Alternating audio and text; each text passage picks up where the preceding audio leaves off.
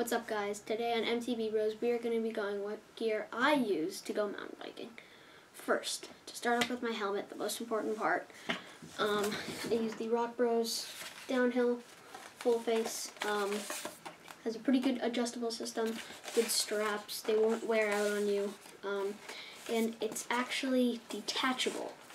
So you can press this button, which is well designed, actually, because if you want to have the option of taking it out, you can, and I've tried this at many bike parks. It will not come off during a ride unless you secure it wrong. So that's the chin strap that comes off, and this is what you're left with. Good hard shell, all the same stuff, but just without that bottom piece, if you don't like the bulk or if you don't like it at all. Going on to the sneakers, I use the 510 by Adidas. Super grippy, super comfortable, actually water resistant. They dry out really fast, they're easy to wash, they're just great in every single way. I can't think of a con against this. So yeah, those are the shoes that I use. The goggles I use are the Caser Carsair, I think, goggles, snowboard goggles. You can use these whenever. They have cool visor on them. They're pretty see-through. They're completely see-through, and they have a nice adjustable strap because we love to adjust things. T-shirt, any t-shirt. I just like this one because it's wicks moisture, moist, sweaty palms. Yeah, and then for the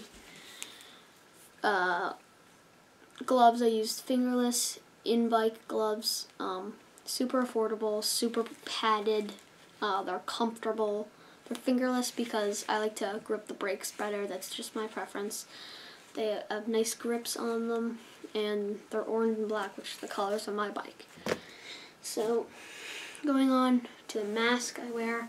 It's not really a mask, it's a gaiter. Since this pandemic, I have to wear a mask at any bike park I go to, so I like to wear this one. It's super breathable. I mean, you could basically look up gaiter and get millions of results.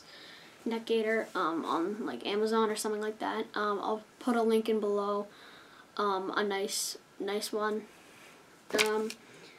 Then athletic socks, running socks, whatever, just any old socks that you want to use and think are good. Pants, joggers.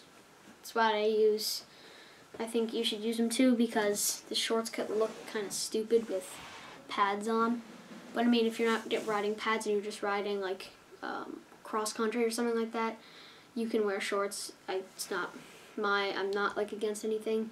The pads that I'm gonna get are the POC Vapor Air. I will display an image right here. Super comfortable. They have a nice light feel to them, and they won't get in the way of pedaling. And here are the elbow pads that I'm gonna get. Also POC.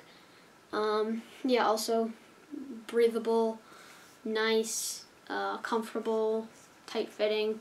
They're just, they're not they're adjustable, I'm pretty sure. They're super comfortable. I can put links to all of the items if you liked one in the description below. But for the t-shirt, joggers, and socks, you can just find them anywhere. But I'll put links in the description, and yeah. Get there out riding. Season's coming up, or it's gonna start in about a week or two. Yeah, so have fun on your journey, and hope you have a great rest of the day. See you guys next time on MTB Bros. What's up, guys? If you guys enjoyed that, make sure to subscribe for more content like this. We're currently working on a bike park that's really fun, and I think you guys would enjoy. So make sure to subscribe, turn on post notifications, click that bell. I know you're looking at it right now. Smash us a like if you liked it.